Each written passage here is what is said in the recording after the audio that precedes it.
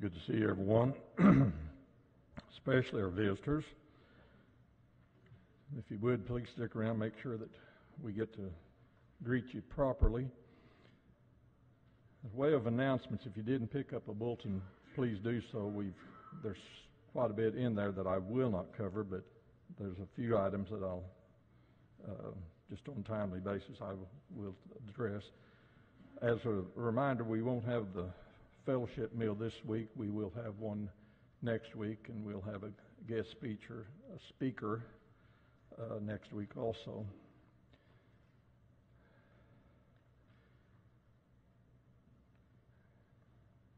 It's not often that I do this, but Dennis Hawkinson got a Menard Service Hero Award, and I haven't got a chance to ask him what that is, but I got a feeling that dedicated service and just being a good guy. But I want to congratulate Dennis for that. I know, Dennis, as some of you know and remember, was on our prayer list for a long time, and he's really come and done real good, and we're so thankful for God blessing him, and then obviously Menards appreciates him too, so I want to congratulate Dennis. Also, if you didn't get a bulletin, pick one up, because I'm not going to cover everything in here, but looking at the classes should have changed this Sunday for those that's moving up on the Sunday school kids. We also extend sympathies to Donna of the Conway congregation. Also, a lot of us knew John Manry. August and May worshiped at this congregation for years and years, and quite an example to a lot of us. John passed away, and they're going to have it's going to be a service in the Marshfield Pavilion at 11 o'clock on Wednesday. So the service that they're going to have for John will be, again, Marshfield Pavilion at 11 o'clock. The prime timers will meet Thursday, be finger food and game night. Mentioned last week and on Paula's niece, Marcy, she's actually been able to take a low dose of this heparin, and so at this point, they didn't think that she'd take any blood thinner, but at this point, she's dealing with blood clots. They have been able to give it, and so far that has worked. So we're thankful for that, but she still needs our prayers desperately. I was real pleased and kind of shocked when I talked to Beverly early in the week. Nacho was having a lot of pain, so I was pleased to see Nacho here and been able to give a presentation, but I'm sure that Nacho and Beverly still would covet our prayers as well as Sister Judy and those others that's been on our prayer list for a while. My sister-in-law Lenora, she was able to come home and doing good after quite a bit of trial and tribulation on her operation. As Rick and Nacho mentioned this morning, they kept asking for more and more prayers for more and more people, and I can't remember all of them, not even trying, but I wrote the first one down, Gloria, and then they kept going, but that work, as well as all the sharing the gospel around the world and here locally too, that those prayers are coveted, and I believe God blesses not only those people that we pray for, but sometimes I think He blesses us for just obeying His will in our lives to pray. Also, those of you that find it difficult or can't find a parking place up close, especially our elderly or people that just need a little help. Bobby asked me to remind you that if you'll pull through here, that they'll take and park your rigs for you, and that's pretty good service. I don't even think you have to tip them. But no, I do seriously that do take advantage of that. We've got a lot of good men and women that reach out and try to help people in different ways, and that's just a way of being able to minister in this congregation.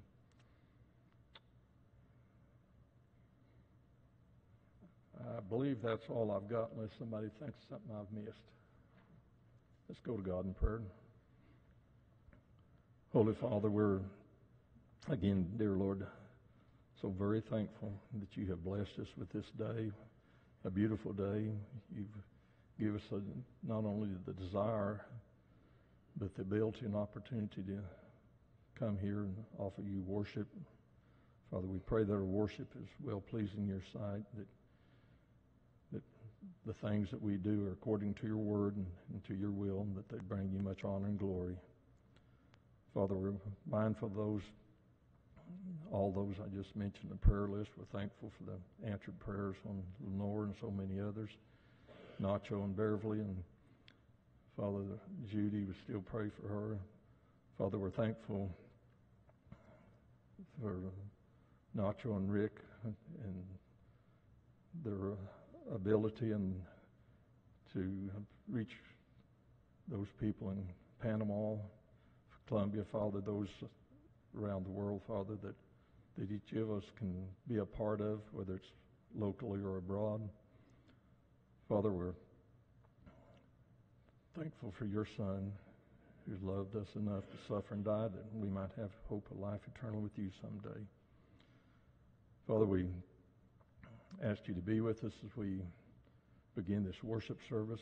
Help us take our minds and our hearts, Father, and center them on you and your Son. And Father, acknowledge what you've both done for all of us, that we do have that hope of heaven someday. We know we fall short of your glory at times, and we ask forgiveness when we've happened to sin and fail you. We ask you to strengthen us so we don't repeat our sins, and we always strive to be forgiving of others so that you'll forgive us. Father, above all, just help us to love you as you first loved us, and help us to be imitators of your Son, Jesus. And it is in his precious name we pray, amen.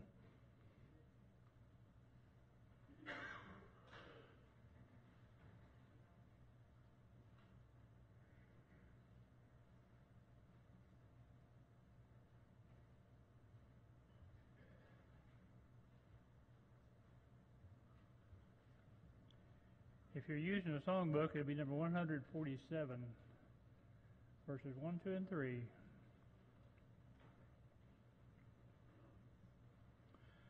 I stand amazed in the presence of Jesus the Nazarene, and wonder how he could love me, a sinner condemned unclean.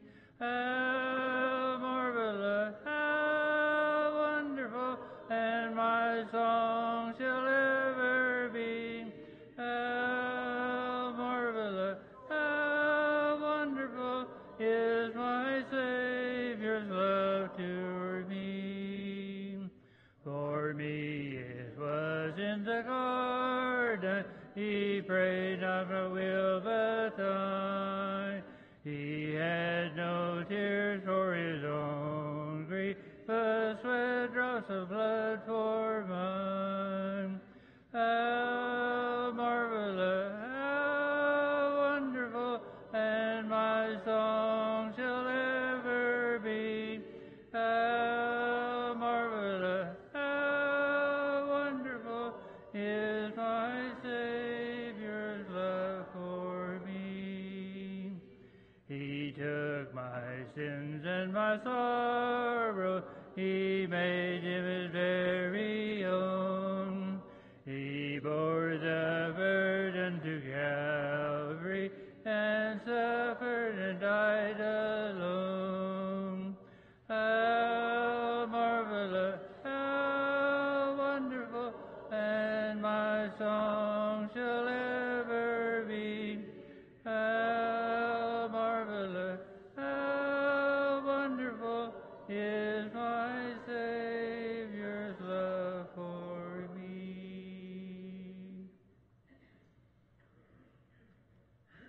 Song number 324.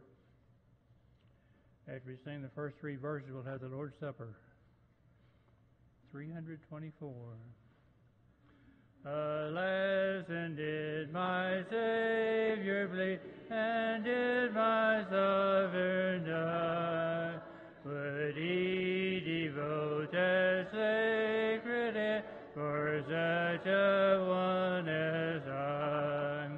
At the cross where I first saw the light, and the burden of my heart rolled away. It was there by faith I received my sight, and now I am happy all the day. Was it for crimes that I have done, he groaned upon the tree? Amazing pity, grace unknown, and love beyond degree. At the cross where I first saw the light, and the burden of my heart rolled away. It was there by faith I received my sight, and now I am happy all the day. Will light the sun in darkness hide, and shut his glories in? When Christ the mighty Maker died, for man the creature's sin. At the cross where I first saw the light, and the burden of my heart rolled away. It was there by faith I received my sight, and now I am happy all the day.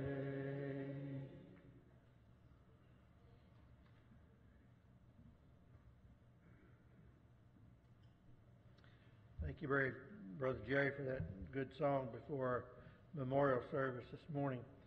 I got to thinking a little bit about memorial service, and we've had several of those in the last few years, few months. And then we have Memorial Day, where we go and remember. But you remember that when Joseph of Arimathea came and asked Pilate, he said, "I'd like to bury Jesus in my tomb." Now, I'm paraphrasing pretty badly, but he said, "I want to bury him in that tomb, a new tomb. Can I do that?" He said, "Sure, you go ahead." So that's what he did. And then on the first day of the week, lo and behold, where does Mary Magdalene come? Where does Peter come to? They come to that grave because that's where Jesus is, they think. But he's not there. And then we go over to 1 Corinthians. Jesus didn't tell us to meet around a tomb to remember him. He said, when you're remembering me on the first day of the week, you're gathering around the table, and you're going to take of the bread, which is my body, and you're going to partake of the wine, which is the blood of his body, which covers our multitude of sins.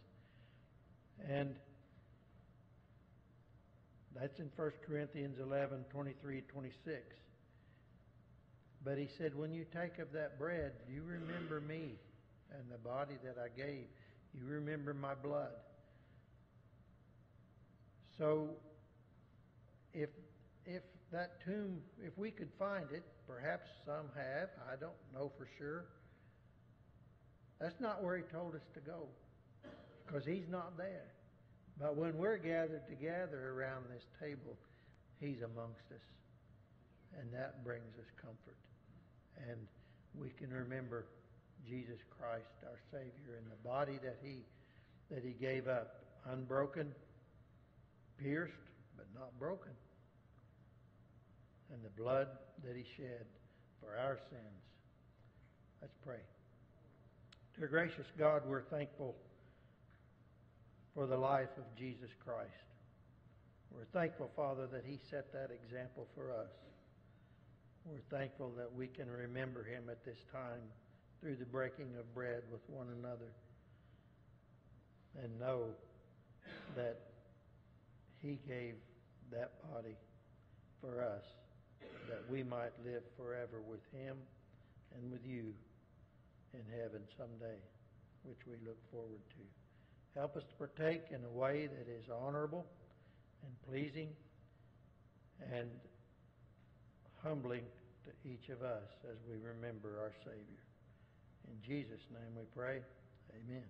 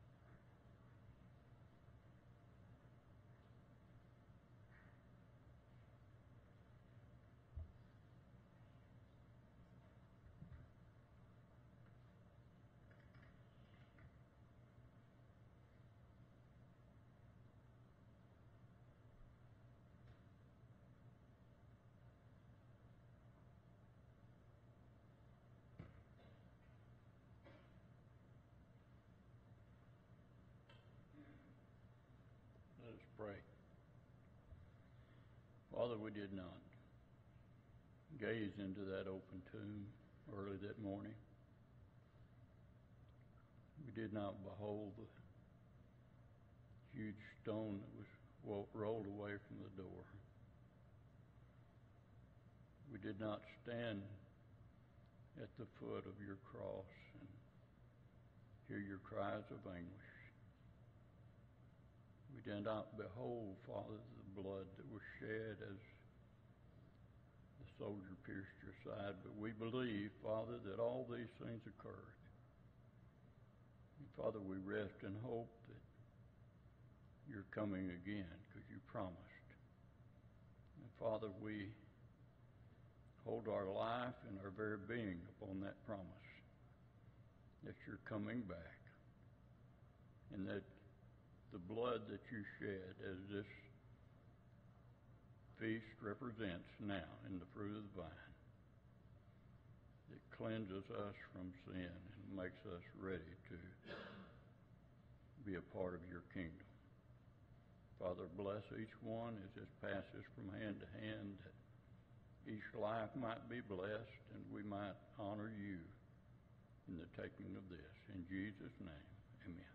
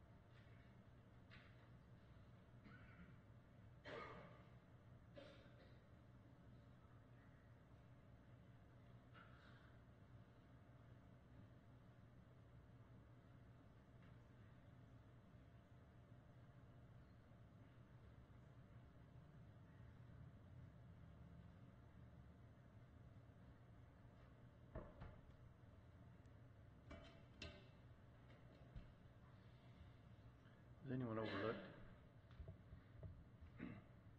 We'll now take up an offering. Will you pray with me? Our most gracious Father in heaven, we thank you, dear Lord, for this day, this beautiful day, Father, you've given us. We pray, Father, that as we have been commanded, Father, that we give back a small portion of the blessings you have bestowed upon us, Father, every day. We thank you for them blessings, Father, and we pray that we give back with a happy heart, Father, because we know that you love a cheerful giver, Father. And as we pray in your Son's holy name, amen.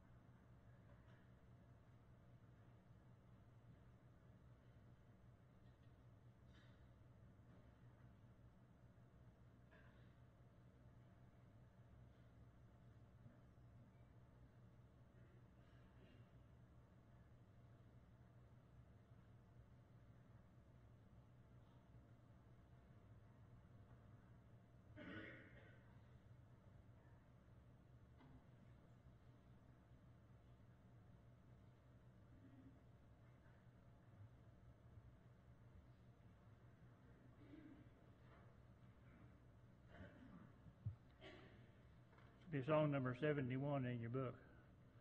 Following this song, we'll have our prayer.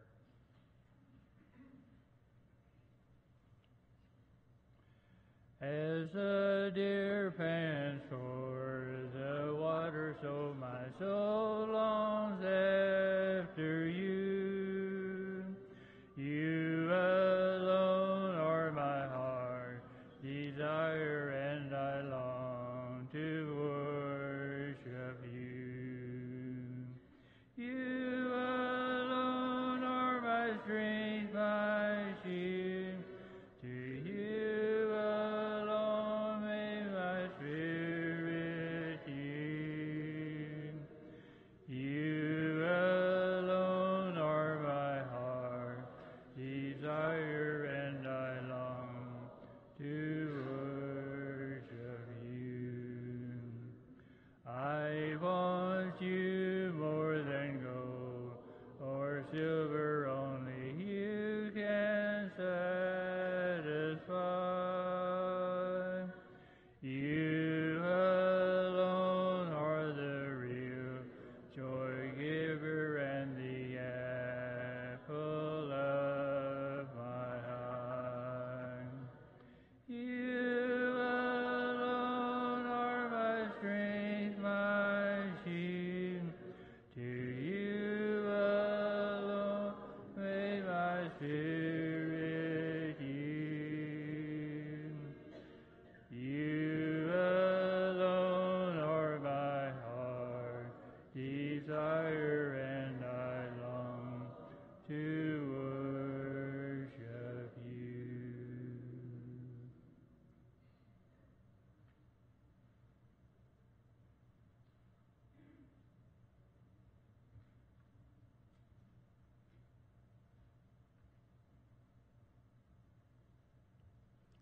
Heavenly Father, we thank you so much for this day, Father, that we might gather here to worship you.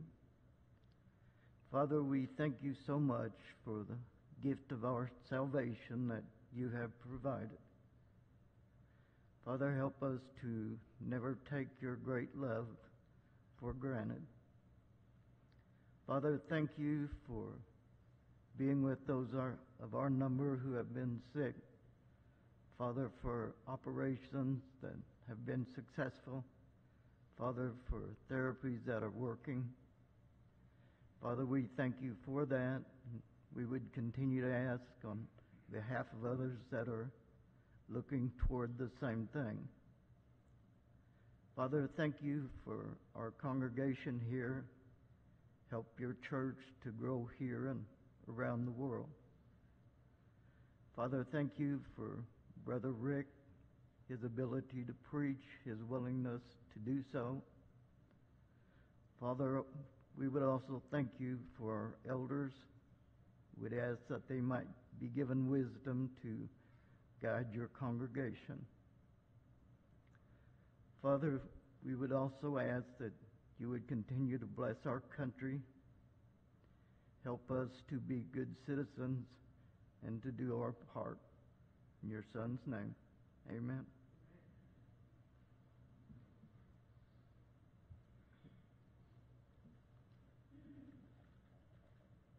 Song number 258. If you're willing and want to, would you please stand while we sing the entire song?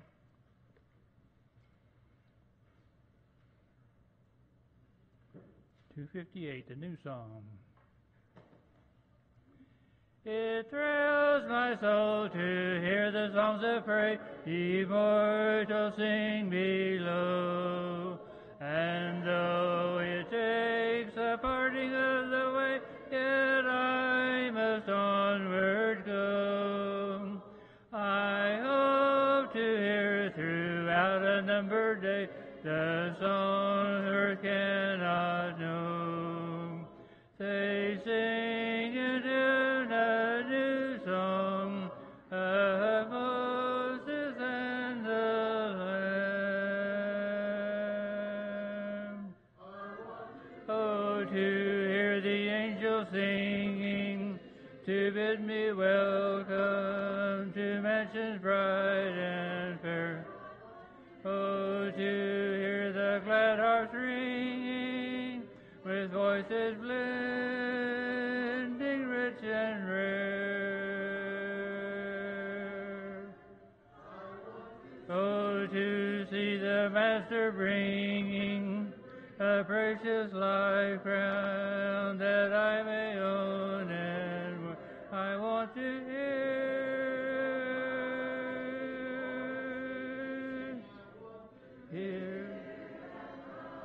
the chorus sweetly sing, I want to hear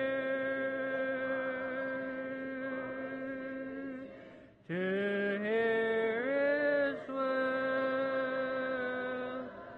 and ring.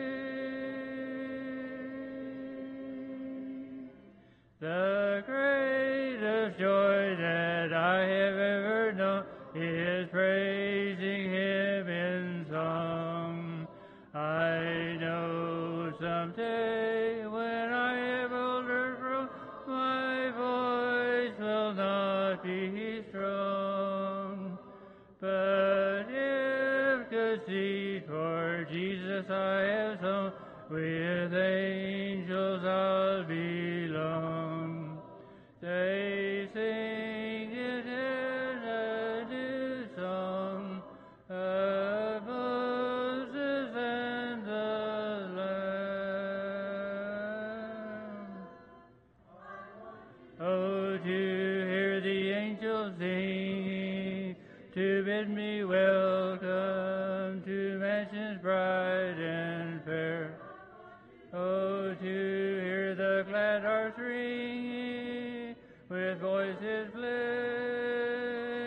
rich and rare. Oh, to see the Master bring a precious life crown that I may own, and I want to hear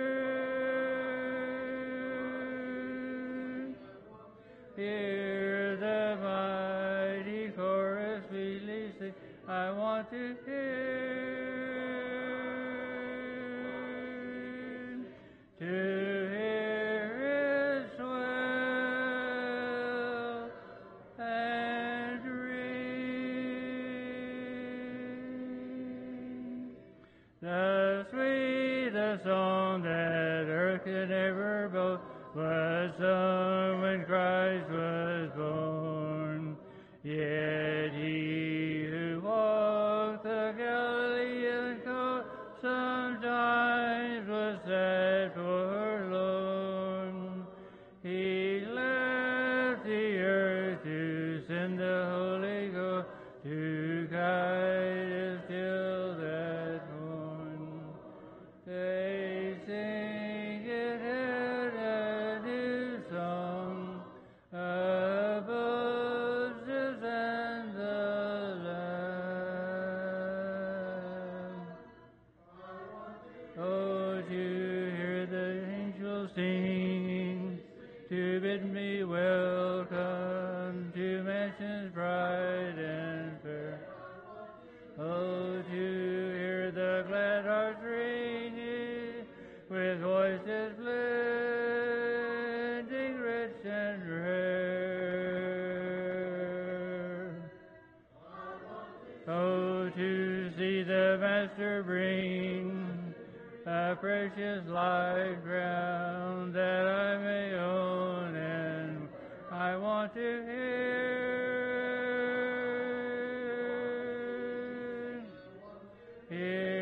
that mighty chorus sweetly sing. I want to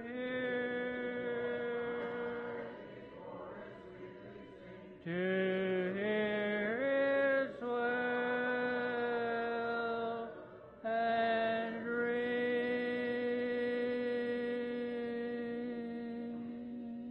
Please be seated. Beautiful singing. Invitation song number 922.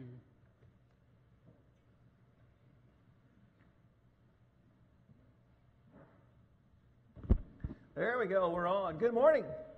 We're so glad you're here. Especially good to have visitors, especially this 2 rows up here, 3 rows of young people. We're so happy to have them with us today.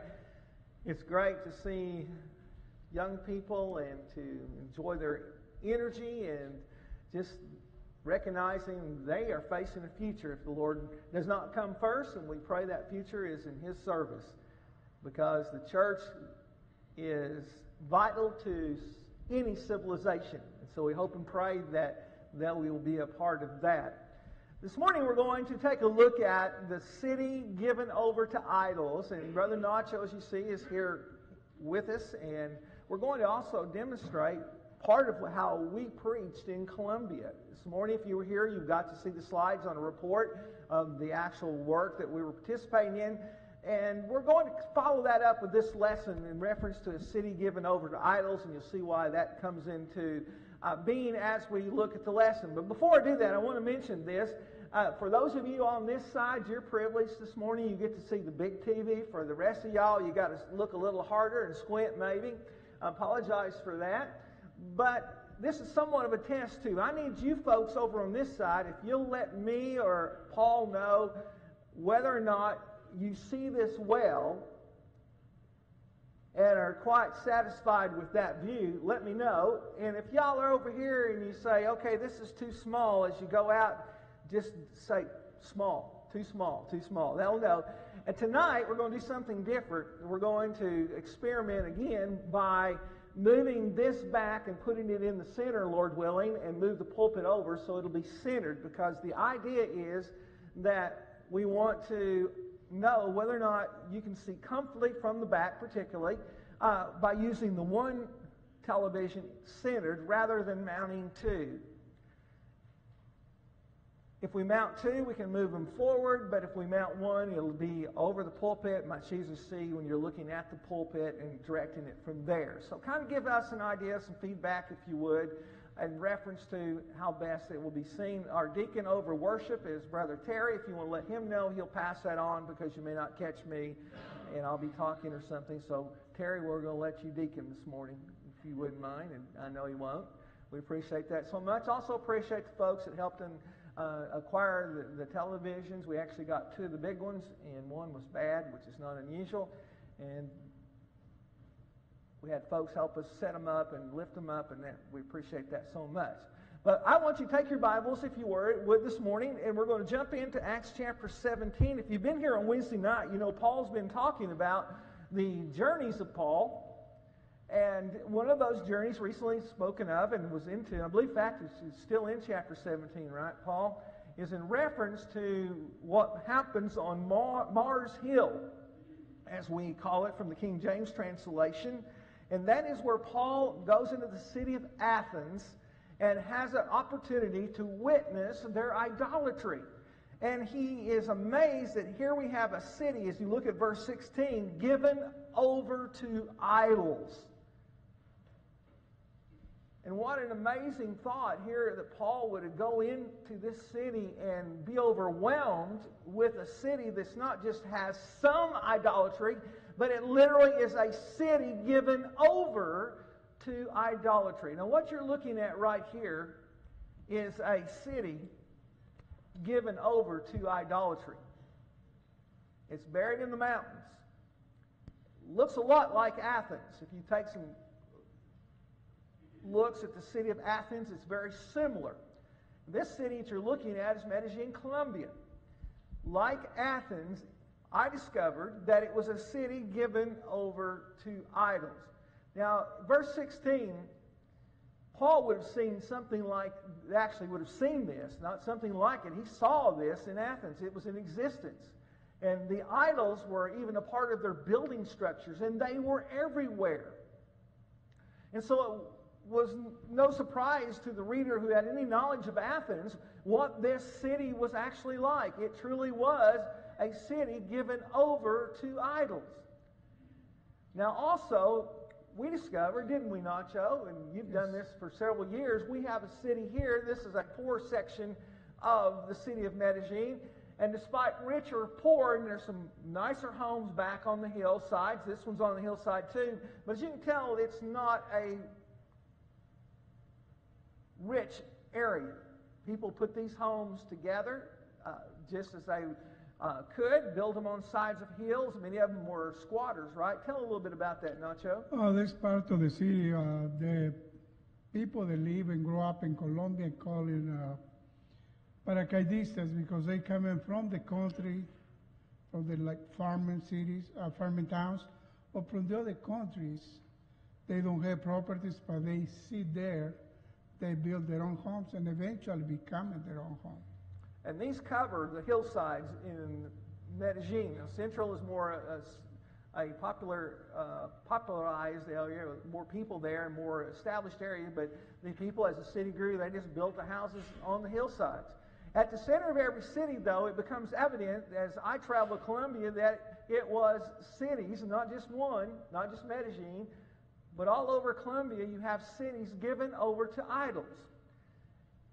And it's shocking because I have never seen anything like this. What you're looking at here is a cathedral. Centered around this cathedral is a square, like we have in Marshville. In our squares in America, we have city halls. This is not the case in Central America. You have the cathedrals that form the center of business and cities. And of course, those started out as missions. When the Spaniards brought Catholicism to Central America and Latin America, they would build a mission, and there they would offer up school. They would also participate with helping the poor and working with trading goods back and forth to Spain, so the people prospered. They sent their kids to school, and pretty soon they're all speaking Spanish. And the community centered around these missions that grew into cathedrals. And many of the cathedrals that we were able to see and that you'll see in the slides were built in the 1800s after the missions were replaced.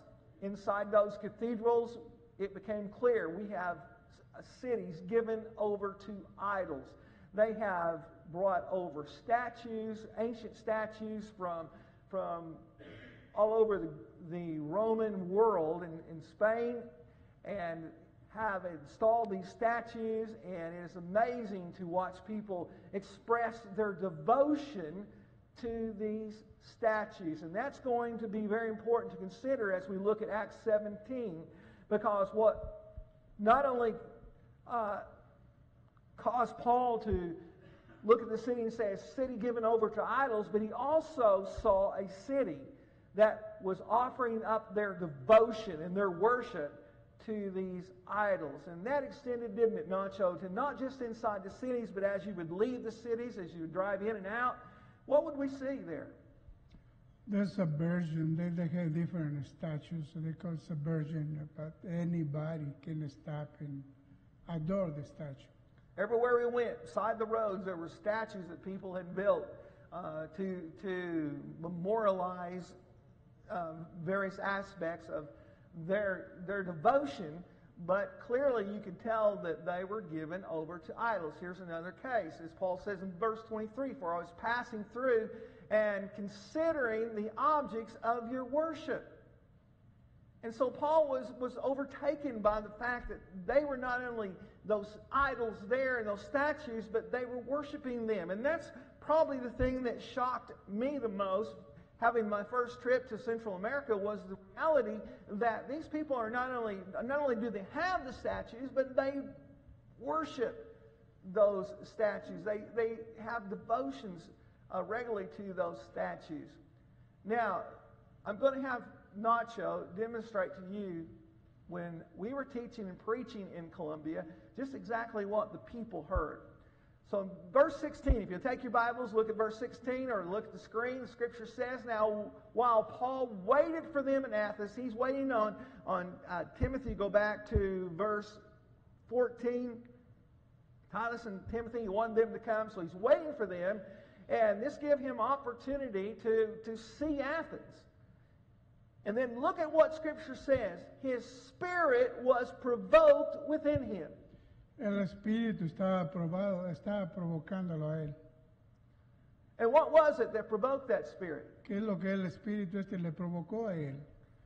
When he saw the city. Cuando él vio a la ciudad. That was not a normal city, was it, Nacho? No era una ciudad normal. It was a city.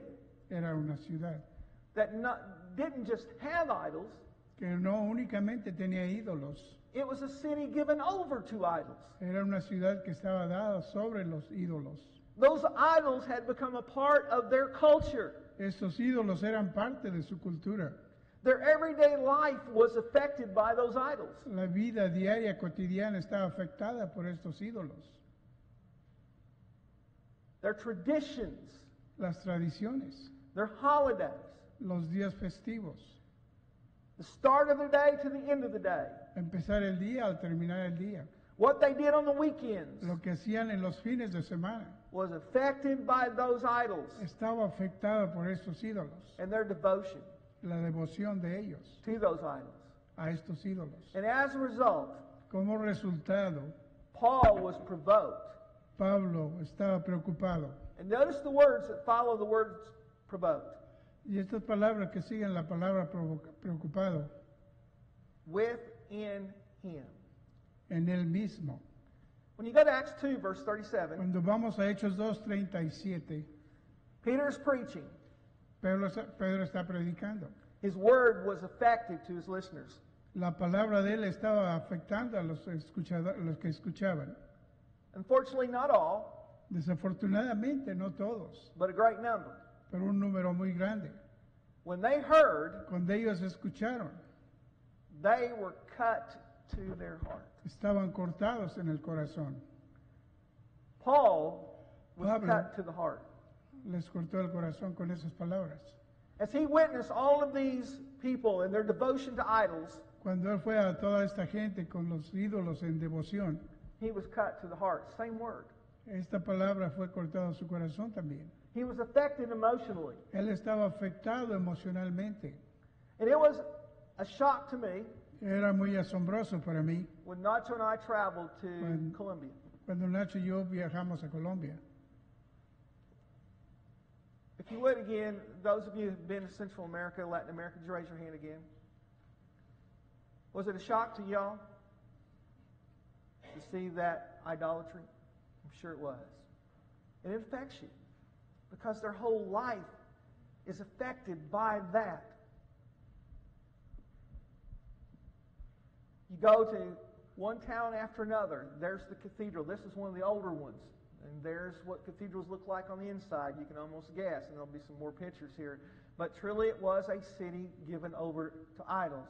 But because Paul had to wait from verse 16, we read in verse 17, Si leemos el verso 17, therefore he reasoned por eso él está razonando in the synagogue, en las sinagogas, because there was Jews, porque allá había judíos, and also Gentile proselytes. y también gentiles proselytas, But he also had Gentiles on the outside who were worshiping those idols. pero también gentiles afuera que estaban adorando estos ídolos. So this gave him opportunity in the marketplace daily Esto le dio la oportunidad diario en la marqueta, en los mercados, to reason with them. para razonar con ellos.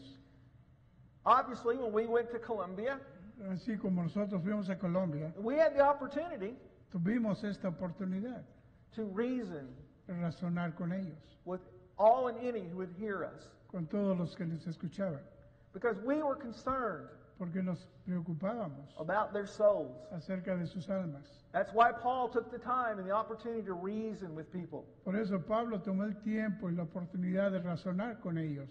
And as New Testament Christians, Y como cristianos del Nuevo Testamento, as the church of our Lord, como la iglesia de nuestro Dios, we also should be concerned debemos estar preocupados so that we will be motivated para que estemos motivados to reason with those that are there. a razonar con todas estas personas.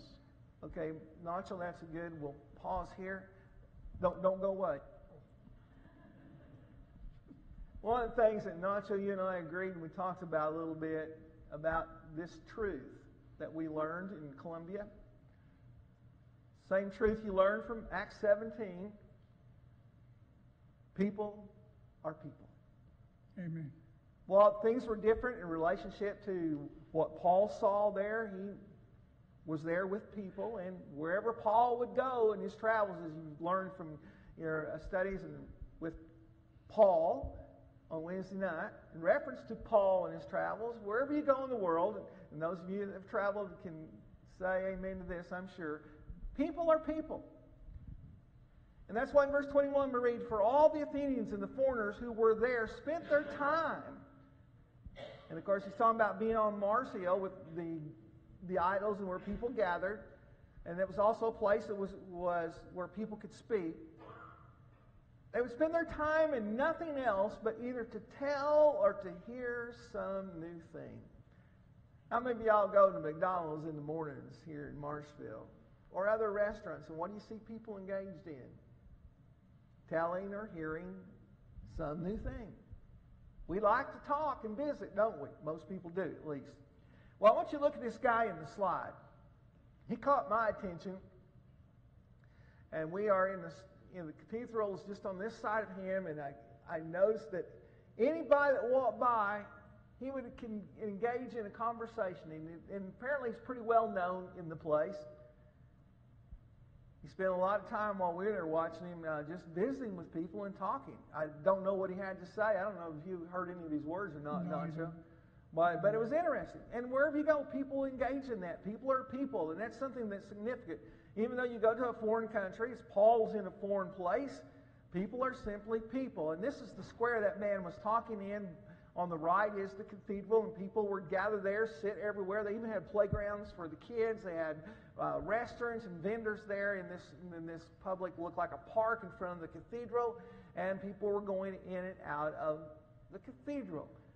And very much puts me in mind of what Paul engaged in Athens. And notice what Paul says about people in verse 26. And he has made from one blood every nation of men. Every nation, one blood, to dwell on all the face of the earth. It doesn't matter what color the skin is. We're one blood. And truly, people are people. And when people are people, there's this great need to be people who, as Christians, who reason. So Paul took the opportunity, stood up in the midst of the Areopagus, or as the King James says, I believe, Mars Hill, and said, men of Athens.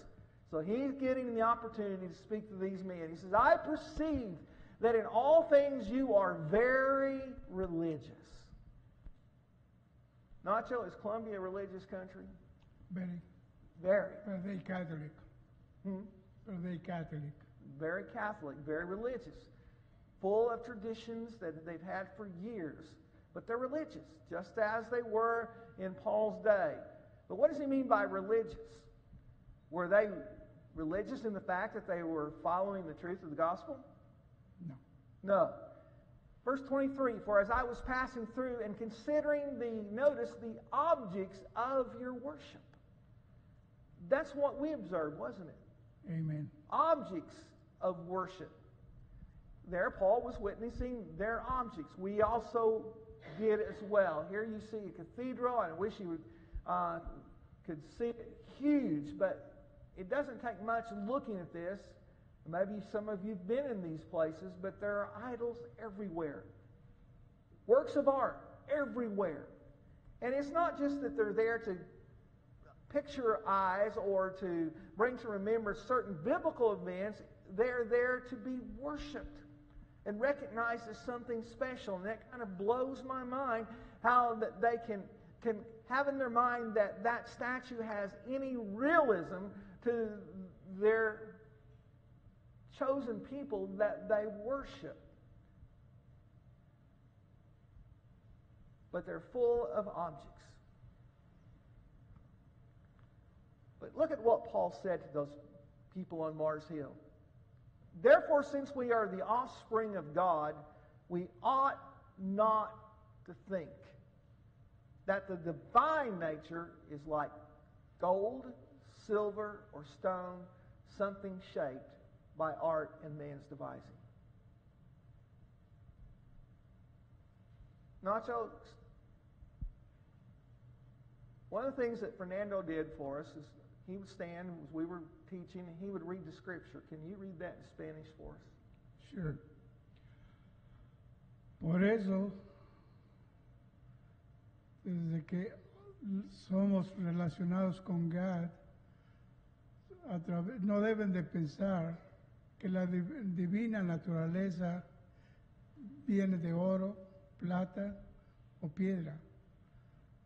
Algunas cosas están hechas por el hombre. Now, how many of you understood what Nacho said? Does anybody speak Spanish? I know Anthony does a little bit. Anybody else? A little bit? Good. Well, I know what he spoke because it's there. But here's something interesting. Many of us didn't understand what he's saying. There's a whole world in Central America, South America, that doesn't understand this verse. But it's not just there. I had opportunity many years ago to spend a couple months, 2 trips, a month apiece in India. And there, again, I was overtaken by the idolatry of the Hindu religion. And it was very obvious as I'd look at men sit in the dirt and carve out their idols that they didn't understand this. They didn't know this.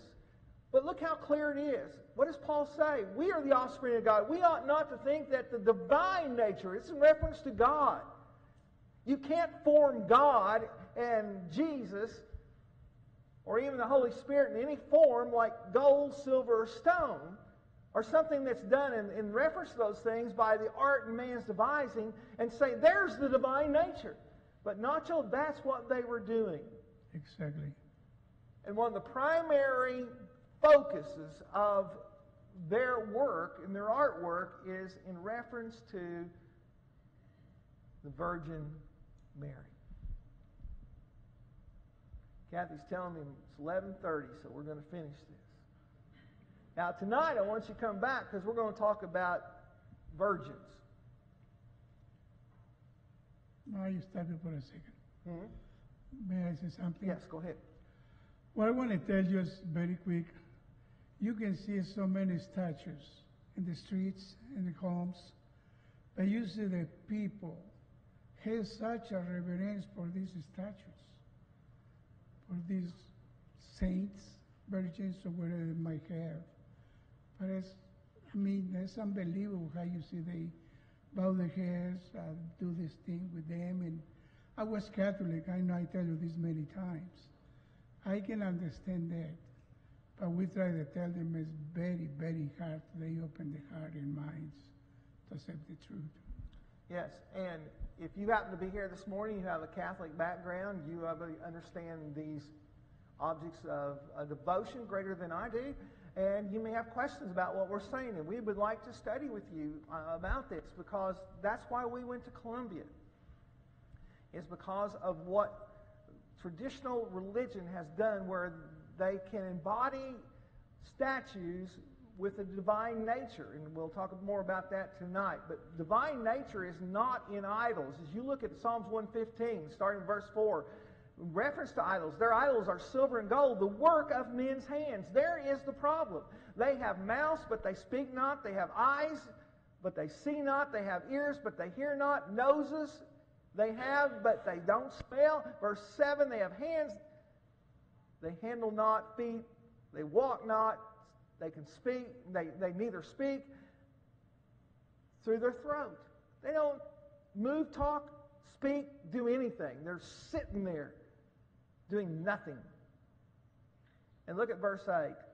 This is the King James. They that make them are like unto them. An idol is as dumb as you can get, meaning they have no function.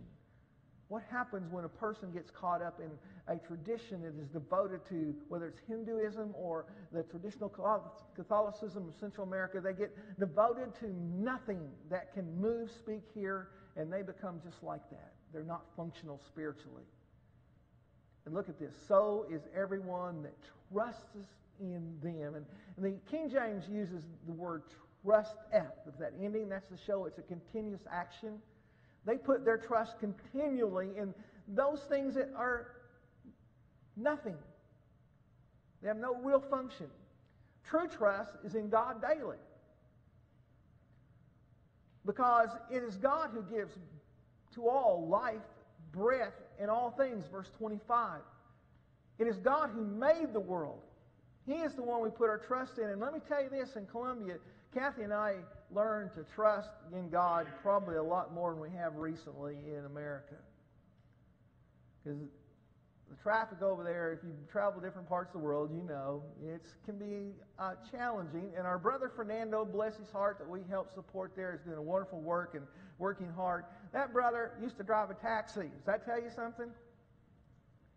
And we're packed into a little old van, and he is in and out of traffic, left and right, stopping fast, side to side. And then we had the challenges of there being too much on one road and everybody trying to squeeze into one place. And we were in this van that I pointed out this morning is less than what it should be. It's not very big. It's not the size of an American vehicle, and we're many times 9 of us traveling for a long way up and down hills and mountains in this vehicle, going side to side. And we'd encounter roads like this where there's lots of curves on mountains going up and down the hills, and I was grateful that the van had enough power to get up a hill. We were worried about the brakes going down a hill and around the curves, because many of those curves were around like this scene, which is the curve that we were getting ready to go down. There is a long way down the side of a mountain if you happen to go off the curve. And what surprised me, they had a little bit of railing past where you could go off, and as you see this yellow railing, if you can, you'll see that there's marks on it where people have run into it. If you'd happen to swerve or get shoved off or be on your cell phone, you'd have a really big ride down the side of a mountain. So we had to trust God, but we can, because we can look at the evidence outside of this building as we go home that God truly is the creator of the world. And we saw that same evidence in this country. Beautiful country, growth with trees and flowers everywhere, but clearly God is in control. He's the God of heaven, and he's not worshiped, verse 25, with man's hands. And here's another factor that we take comfort in, is why we can trust in God, and why we should have that trust, is because God is not far away. Have you ever felt alone? Nacho, in Columbia, did you ever feel alone? No. He had brethren, but he also had God. And Nacho had a trust in that God. I know he did because he was in the same vehicle with Fernando.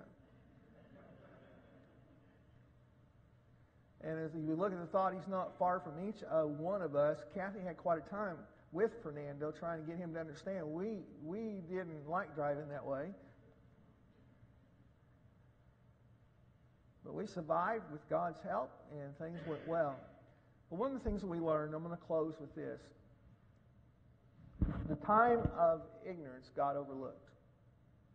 As Paul told those people on Mars Hill. But because of what Christ did on the cross, things changed. Because now God commands all men everywhere to repent. And that's important because he's, by the surety of the fact that Christ was resurrected from the tomb, the stone was rolled away, as mentioned earlier in our taking the Lord's Supper, he has given assurance of this to all by raising him from the dead, that what? Man must repent. Now, in verse 32, there's a reason why man must repent. Because there is going to be the resurrection of the dead. It's an inescapable reality. There will be a resurrection from the dead. That's clear. And with that resurrection, there is a time appointed for man to face judgment. So men die once, and then there is judgment.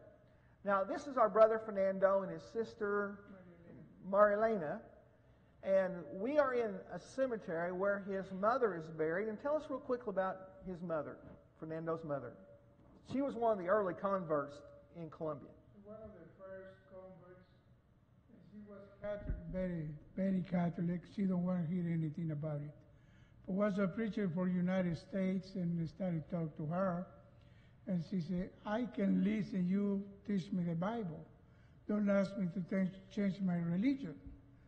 He said, don't worry about it, don't ask me for that, you listen. And he was patient with her. Eventually she said, I want to get baptized. And, excuse me. She got baptized, and she was faithful to the day she died, 91 years old. And she lived a long life, was buried in this cemetery, and we went to see her grave. He wanted to show us his mom's grave. But there was another grave there he also showed us. You see the blue arrow? That's his brother. His brother was also a Christian, and we're thankful for that. His brother ran a restaurant. And one of the ladies that had a business would send her employees over daily to eat at his restaurant. And things went well for a while, but then she got where she couldn't pay for the food that her workers were eating. And so when Fernando's brother approached her about getting the money to pay him, he needed the money, and she said, I won't pay you. In fact, I will have you killed. Well, he thought it was just an idle threat. Needless to say, it was not. He was killed, murdered, just for a few dollars. But he died a Christian, and so did his mother. Why is that important? Because one day the graves are going to open up. Christ is going to come again. All their graves are going to hear his voice and come forth. And that will even include the people that are in these graves where these people are looking at. It's the family of the Escobars. One of those graves is Pablo Escobar. If you know anything about him, he was a cartel leader that was one of the wealthiest drug cartel leaders in the world. And he made his money selling drugs to America. You can look at some of the documentaries that are on TV and YouTube about him and his life. He was quite a ruthless man who had a lot of power in the city of Medellin where we worked. And one of the interesting things about this man was they called Pablo Escobar the Robin Hood of Medellin, because he would take the drug money he had and he would build people homes. In fact, there's a whole area this bears his name. He would do good things. He even gotten elected into government for a while, but he was very corrupt, and you can imagine where that led him. In fact, he was killed finally at the age of 44. As you look at these two graves, it's interesting. Both are going to face the resurrection and then judgment. One lived, she was, how old, Nacho? 91. 91. The other only 44, Pablo Escobar. One was Fernando's mother, and Fernando, if you weren't here this morning, is the preacher that we send support to, and Nacho's worked with for many years. And his mother died a faithful Christian. Escobar died a criminal. And after doing some very cruel and horrible things to a lot of people. The question I have for you this morning, if you could pick one of those that you would like to be, who would it be? Would you want to die a faithful Christian or a criminal evil? There's no choice for me. There's only one choice, right, Nacho? That's why when we would teach in Columbia, we would present what we're presenting to you this morning. If you're here and you're not a Christian, we don't want you to die not a Christian. We want you to die and have a place in heaven prepared for that judgment. And what has to happen, Nacho, in order for someone to become a Christian? Just obey. Obey. The plan of salvation is very simple. It's laid out. It's easy to read. It's easy to understand. And when a person obeys the gospel, then they have that wonderful privilege to live faithful, looking forward to that crown of life. Let me ask you this once again. Where do you fit in? If you were to pick one, which one would describe you? Are you prepared? Have you obeyed the gospel?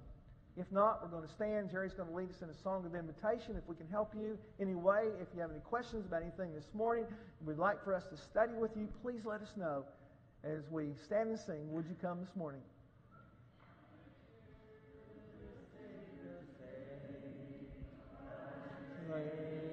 Indeed is small, child of weakness.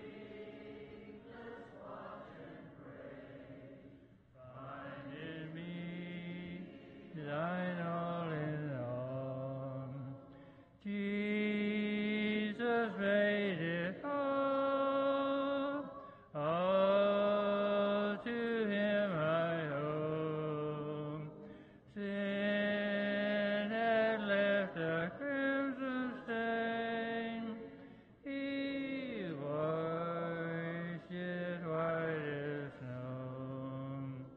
Lord, now indeed I find thy power and thine alone can change the leper's spot and melt the heart of stone. Jesus paid it all to him I owe. Sin had left the crimson stain. He washed it white as snow. And when before the throne I stand in him complete, I'll lay my trophies down, all down at Jesus' feet. Jesus paid it all to him I owe. Sin had left a crimson stain. He washed it white as snow. Thanks, Rick and Nacho. Good job. Our closing song, 624 in your book, first and last verses. Following this, we'll have our shepherd's prayer.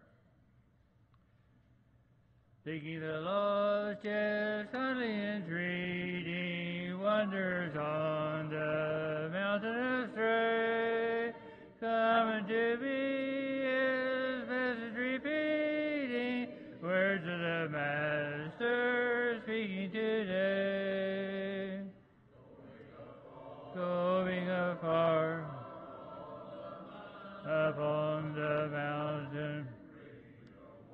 bring the wonder back again, back again. Into the fold of my Redeemer, Jesus the Lamb for sinners slain, for sinners slain. As I would go on visions of mercy, following Christ from day unto day, cheering the faint and raising the fallen, pointing the lost to Jesus the way. Going afar upon the mountain, bring the wonder back again, back again. Into the fold of my Redeemer, Jesus the Lamb for sinners slain, for sinners slain.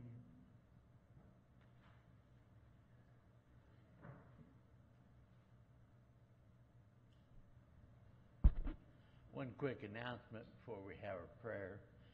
Next Sunday, we're having a special contribution. Everything over budget will be put into the building fund, and as you can see, we're moving quite along with it, but we're at a point where we've got to pay for some stuff before we can move any further. So if you'll want to give a special contribution, just write it on your check, and it'll be used in the proper manner.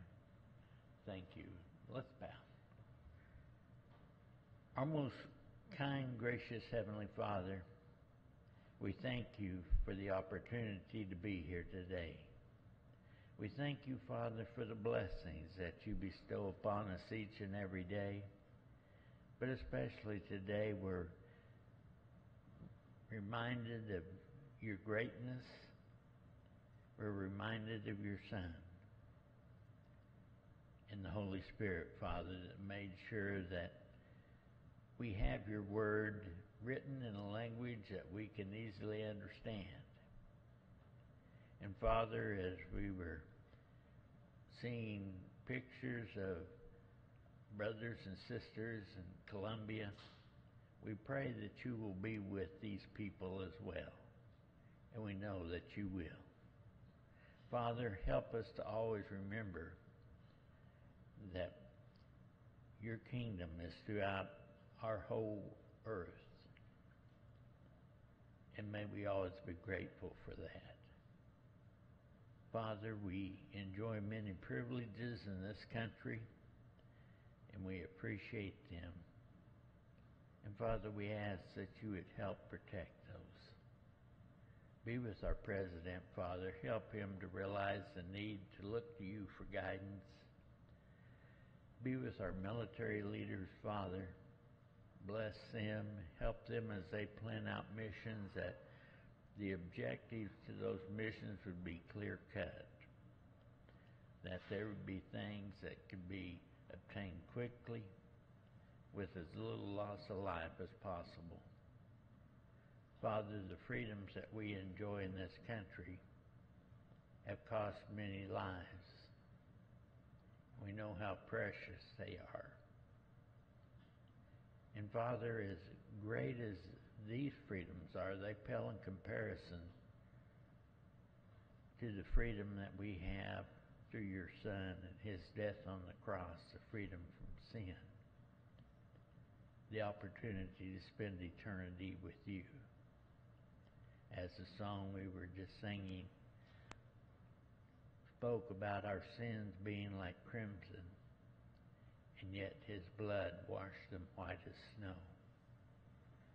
Father, we have many in our congregation who are ailing, who need your hand laid upon them, Father, to heal them, if that is your will. And Father, help us to always realize that your will is what is best. and may we always yield to you and to your will. Be with those who are recovering from surgeries. May they make full and quick recovery. Be with those who have surgery upcoming, Father. Bless them, bless the surgeons, that they would have the skills necessary. Father, we pray for those who are taking cancer treatments, and we pray that the treatments would work as they're intended to.